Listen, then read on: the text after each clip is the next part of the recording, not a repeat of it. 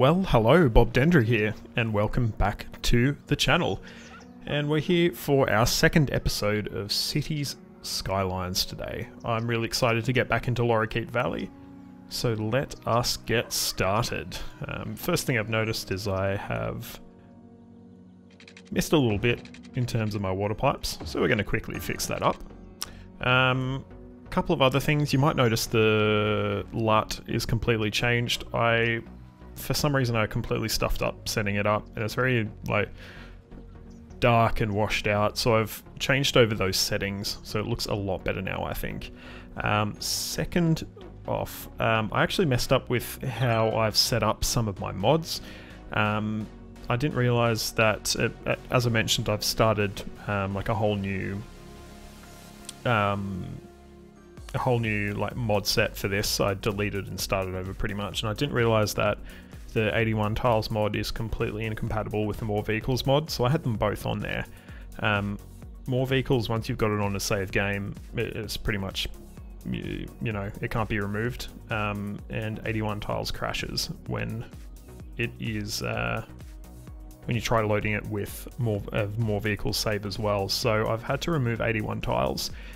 If you know of an alternate mod, or if there's a way to fix that, please let me know in the comments, because obviously right now it's a small town, but I'd love to have the opportunity to spread out beyond the default 9 tiles.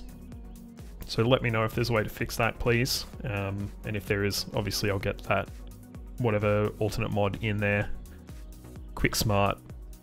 But enough background. Let's get started on what we're going to be working on today. So, a couple of things I'd like to do. So as you can see, we've got massive demand for housing. And so we're probably wanting to be setting up a new neighborhood. And I'm thinking on top of this ridge here would be a really nice place for sort of a bit more of an upmarket neighborhood. So I'm keen to get that started. Some feedback I got in my last episode, actually from my fiance, is that I rotate the camera too much and it made it feel a little bit ill. And if you're in the same boat, I'm going to try my hardest to not rotate it quite so much in this episode, but I give no guarantees. So, and I just went to rotate the camera right then, but just managed to catch myself. So, what are we going to start with? Probably getting some residential down is going to be a nice start, and I'm thinking probably we're going to follow this secondary grid that we've set up here, just to get a little bit of residential in for this sort of start of this build.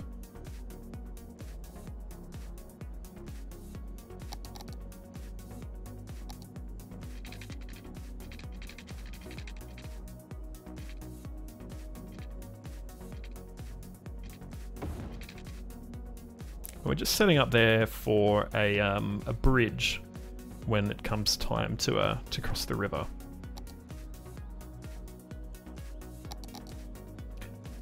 Second thing, I'm thinking we might start to upgrade some of these roads to not to full roads at this point, but to some of these sort of rural asphalt roads.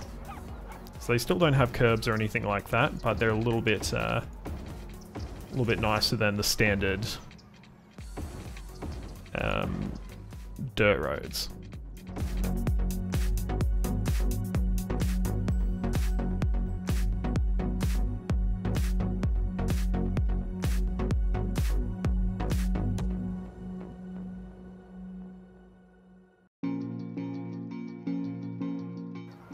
And I think that looks really good. I love this asset. I mean, obviously all the default bits and pieces from City Skylines are all pretty awesome, but some of these custom assets that people make are absolutely amazing. I also figured out, or mostly figured out, there's like ugly textureless houses. I was missing a mod, the building variations mod, which I thought I had, but for some reason I might have lost it.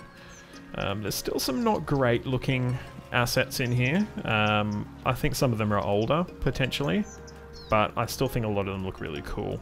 So I think I'll probably leave them in for the moment at least, unless, you know, people out there think they really need to go. But anyway, I'm going to finish upgrading this side here. And we'll lay a little bit more grid down.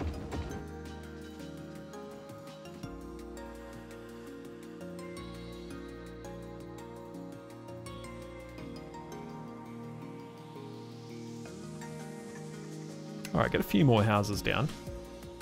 But we just need to start working on our little suburb we're going to build over here. It's raining, so let's get that turned off. There we go. Now let's get building. So,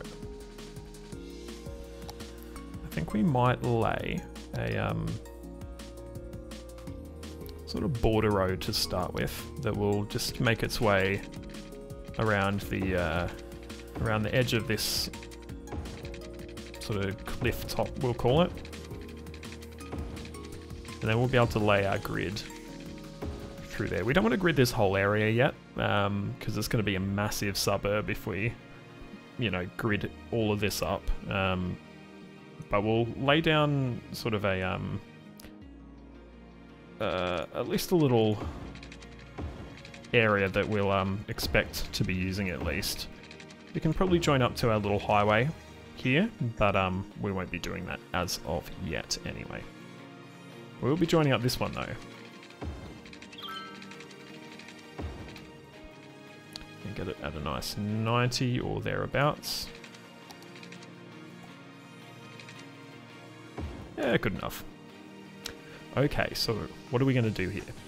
I was talking about gridding before. I think we probably won't actually do this as a grid. Try and get a more sort of organic design here, but there probably will be some elements of gridding. One thing I want to do is to maintain this cool feature here, so I think we might start by bordering that with a road and set that up to be a new park as well.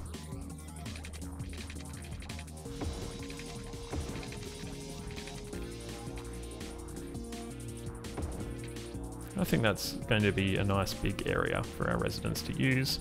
And as well, that probably gives us a nice sort of template that we can use for our other, I guess, road sort of structure we're going to have set up here. So we have a nice circular road pattern, I guess you could say.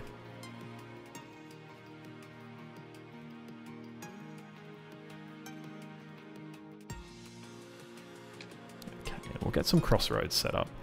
I think we'll probably have fairly large blocks.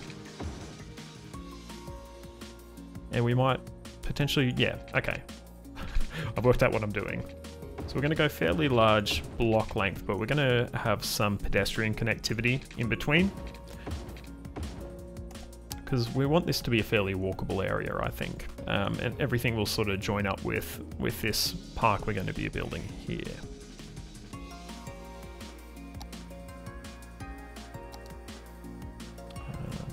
What have we got here? We don't have great selection of assets for paths here, but that's okay. We'll just start with some basic paths and we can make it a little bit more sexy if we want to sometime down the line.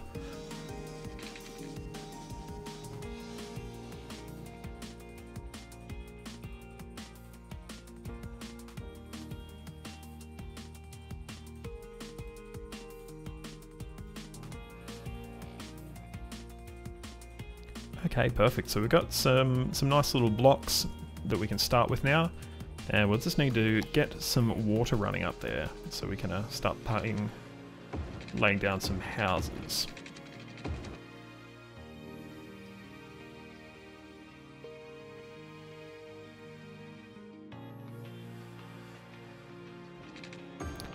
As you can see, my pipes aren't exactly under my roads, but we'll have to pretend that they are.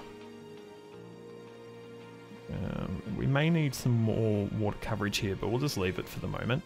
I think we've also got a really good opportunity to have a walking path up here, so we can join up these two communities as well. So let's see how that works out.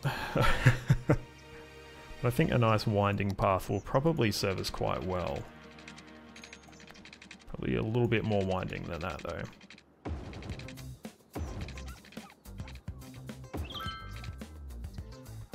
How's that look? That's not too bad. It's a little bit steep, but I think it works. And we'll just get this adjusted a little tiny bit as well. Perfect. Okay. Also want to get rid of some of these fallen trees that are just on the road, as usual. Okay, so let's get some residential down. So I'm thinking we can probably get a little bit of light commercial on Green Street here. And pretty much everything else is going to be residential at this stage. We probably will need an elementary school. Yeah, we will. So because this is going to be a little bit of a more sort of upmarket area, we're going to go with a community school. We also have unlocked high schools, and I must have missed that part. So we need to get a couple of those down as well, so we can get some people educated as well. And I'm just having a look to see where might be a good place for a high school in our existing area. And unfortunately, it's looking like we're going to have to acquire this land to build it. So, sorry to all the residents there, but your sacrifice has made the community a better place.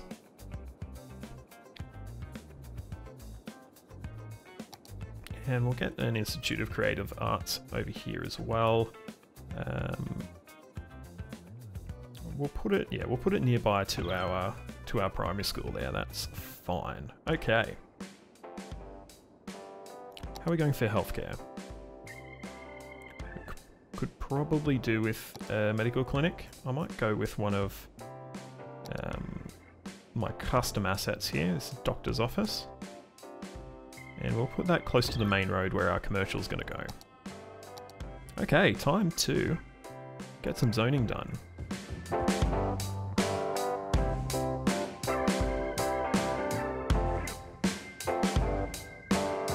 So this is a massive new development. And I've just remembered as I've started doing this that we don't have any power connected to this area, so my bad. Apologies to the poor residents that are going to be moving into their new houses and setting up candles. But that is okay. We hopefully should be able to join this up directly here. I'm hoping. Just need a couple of houses to build here, and that should join up fine. Come on, you just need one building in the right place there and we'll be set. But it doesn't seem to want to build. Okay. Alternatively, just gonna do that. Easy.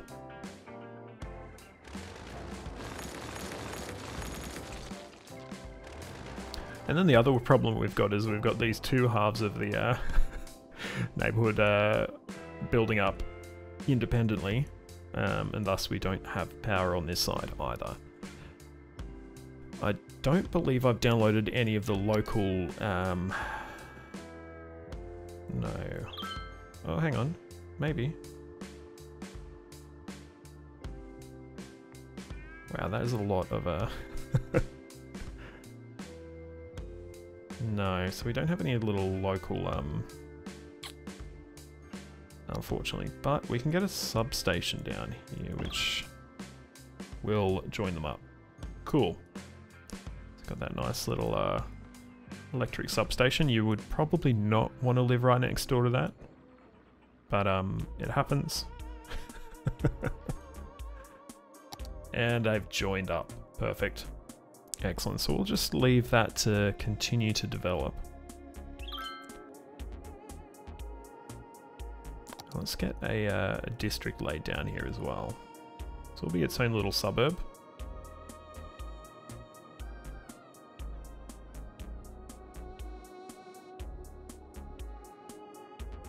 What are we going to call this? I think we're going to call it Banksia Hills. Perfect. How is our industry area going? This seems to be doing alright. We're making a little bit of a profit, but not too much. So potentially what we might lay down here is some worker barracks to increase efficiency. What I'm going to do here is just going to build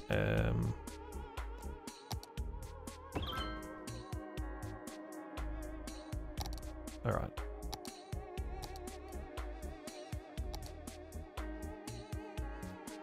Is this a 1-unit road? It is. What do you mean slope too steep?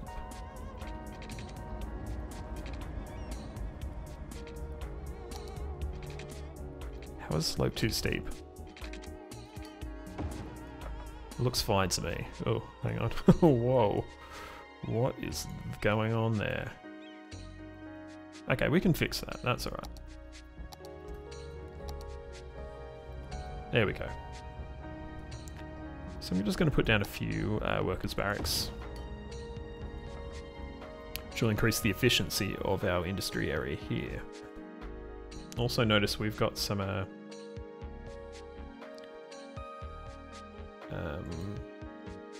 cattle sheds are complaining that we have not enough raw materials.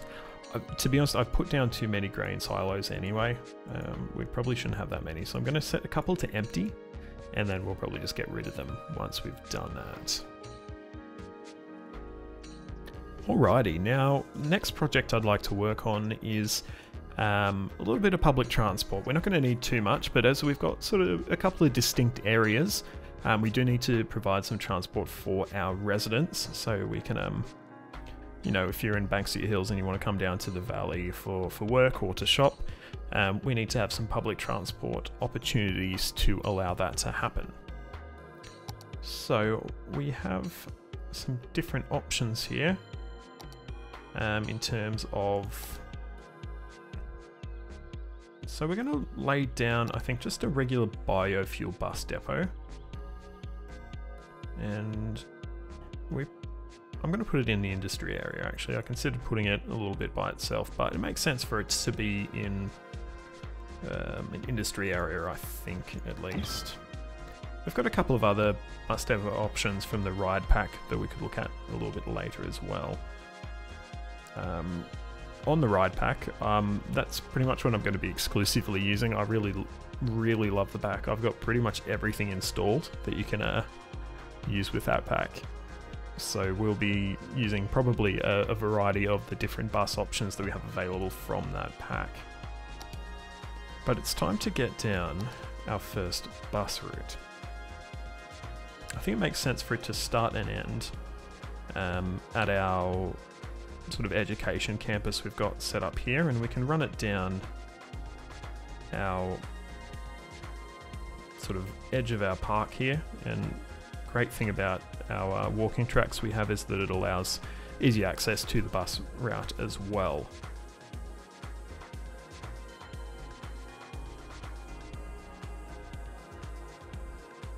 So we'll have it come down here and just have a few stops on our main street. And we can use our roundabout here to turn around. That may be a bad idea that I regret down the line, but for the moment that's what we're going to do. So not too many stops. It doesn't do too much. It's a fairly direct sort of route, you know, in and out. Perfect. So let's get our buses set up. So we've got a few like fairly recent buses that like with the City Line pack for riders fairly recently come out, and I've not actually played with the City Line buses, so I think we're going to go with some of the City Line. So let's go with A300Ls. Let's just have a look and see what they look like.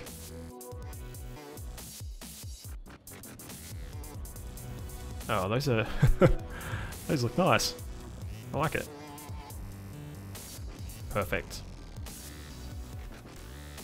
So we'll just leave that bus route to run for a little while, and hopefully we start to cut down on some car trips already, even at this early stage. Also with Traffic Manager, I play with despawning turned off generally. I had it turned on at the start of this this playthrough and in the last video, but generally I play with it turned off because I think it's a bit more of a challenge to I guess to optimize your routes and stuff like that. So hopefully we can keep up with the traffic. In fact, let's have a look and see what our traffic's like right now. 87%. I mean, easy. You know, it's a new game, so that doesn't surprise me at all. But especially with sort of having just a couple of major spines, we don't have any formal collector or arterial roads at all at this point. Expect that to go down, and we will need to remedy that down the line a little bit. But Banksia is doing well. We do still have a fair bit of commercial that we need to look at putting in, and it makes sense to put it down this sort of main road. We already have, well, we almost already have water serving that area, but that is fixed up now. And we have some abandoned buildings, which are abandoning due to not enough workers. Hopefully that's taken care of now.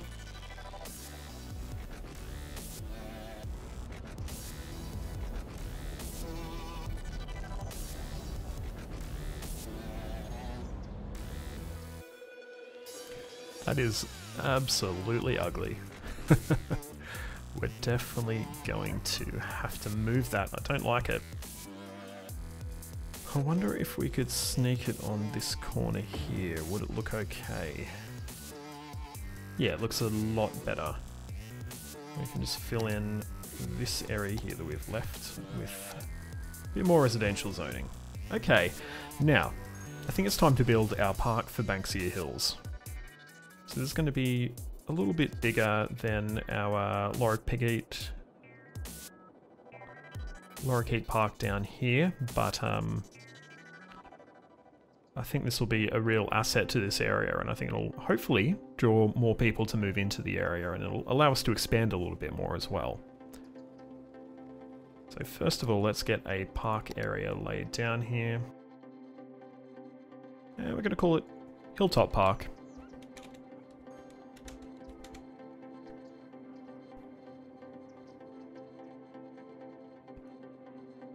And I think we're going to put our main entrance on Green Street here, rather than being like in the actual suburban area. Obviously though, you'll be able to enter from that area regardless, but I think we want our main traffic sort of entrance to be away from our houses.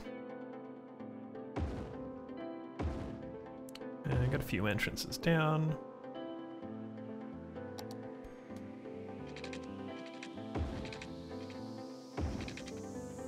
Lay some fences down. Might turn the snaps off, make it a little bit easier. And we'll just go around our school.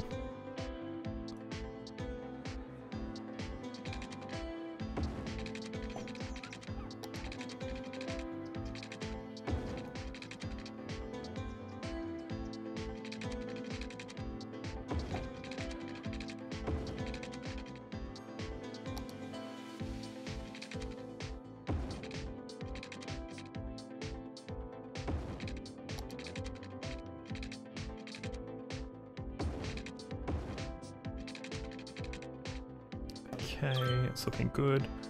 Just going to curve this fence a bit more so it looks a bit nicer. And might just smooth out this bit of terrain here as well.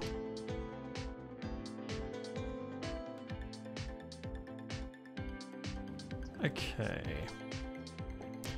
Alright, I think that's good. Oh, actually, need to smooth this bit out a little bit more as well. Yeah, I think that's good. Alright, so let's get some paths down.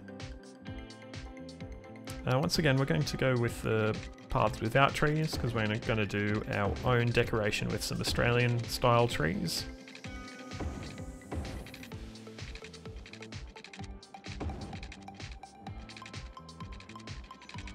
And autosave there.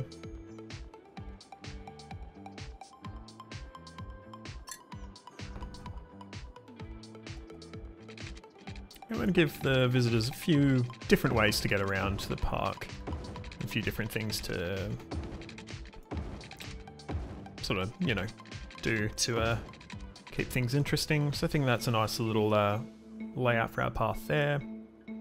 And what do we have? Because we did unlock a few things, I noticed, in our previous park. In fact, that unlocked before I started recording. So we've now got a chessboard. Which might be nice, but we need a nice flat pad to place that down on. Where is terrain heights? Okay. So probably right here is going to be our best bet for laying that down. And it doesn't look too bad. Can do with a little bit of work, I think, but it's a nice start. Got some buildings on fire. We don't have any fire coverage up here, actually, which is something we might need to consider, but hopefully the fire department gets there in time to save that house.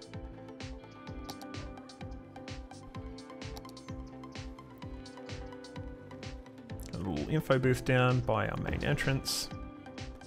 Yeah, we can probably do with a few different restrooms as well, probably near different entrances. Okay, and how are we going for power? We're just missing on joining up there. So is there anything else we can lay down that would help join that up?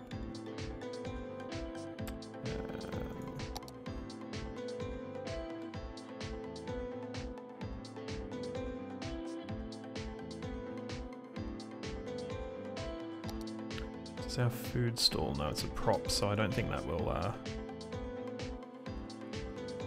join the power up.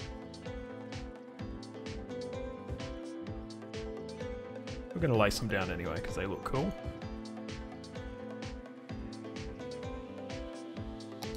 No, definitely not. Okay.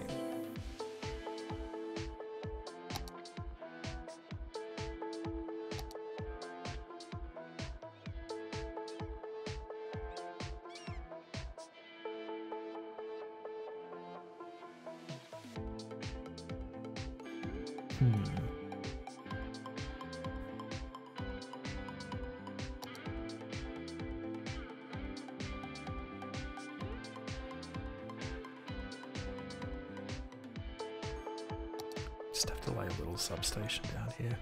We can always remove it later if we expand a little bit more. But of course that fits right in, right? Having a little substation at your middle of your park. I think it works fine. Okay, we just need to... Yep. Alright, perfect. And how are we going for entertainment? Yeah, so perfect. We've got enough to get to our next level. And I think it's time to lay down some trees. Now I have Bob installed. I wonder if I can remove the... Excellent.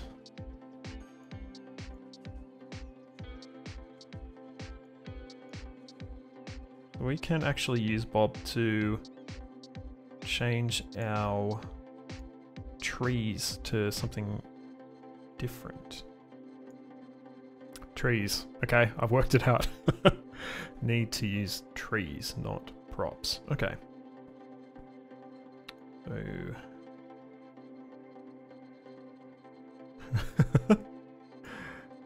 just having a look at, you know, some of the options. Bottle brush, they're going to be quite small. Yep.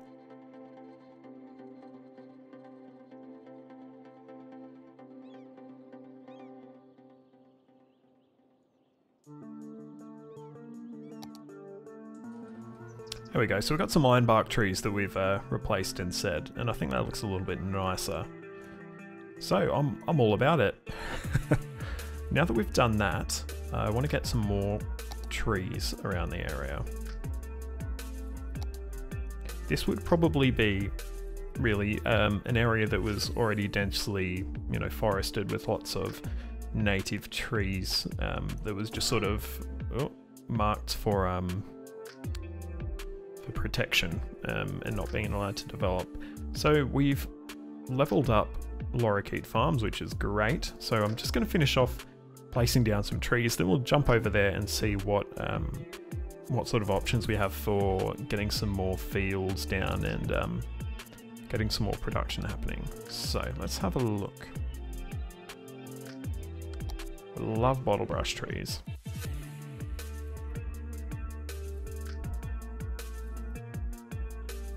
So I don't think we're going to have like completely tree-lined paths.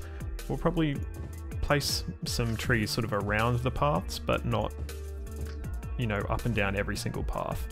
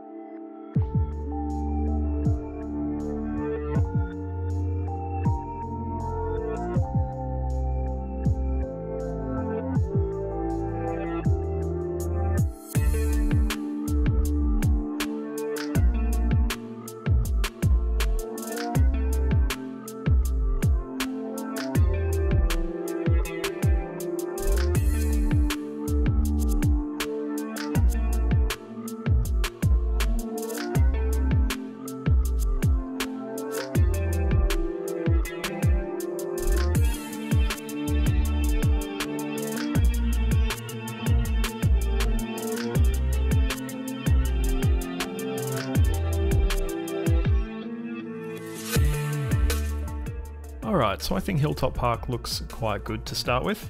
Might need to do some work a little bit later on to make it a little bit prettier, but I think for the moment that's good. So just before we finish off, I just want to have a look at the new assets we've unlocked for Lorikeet Farms, and if need be, get some placed down so we can, as I said, keep boosting our production. Okay, so we now have some medium crop and fruit fields. So let's compare. So our small crop fields, 4,800 units per week. Medium, 8,000 units per week. And they do so actually a lot more efficiently than the small crop fields. So they employ a lot less workers per unit, I guess. So what sort of size are these? So we can probably go through and replace 2 of the small crop fields with 1 medium. So we might do that just to get things flowing a little bit more efficiently. So our yield is actually going to be a little bit less, but that's fine. We've got more crops than we know what to do with anyway.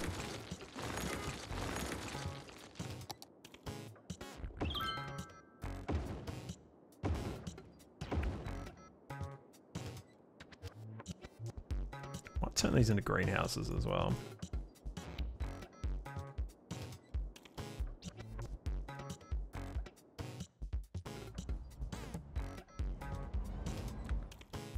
Cool.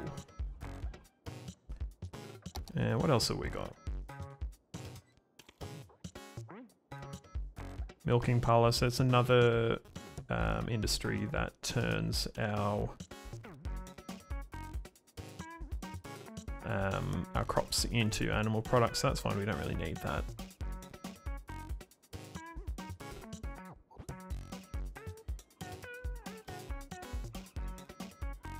So I think there's not much else we really need to do.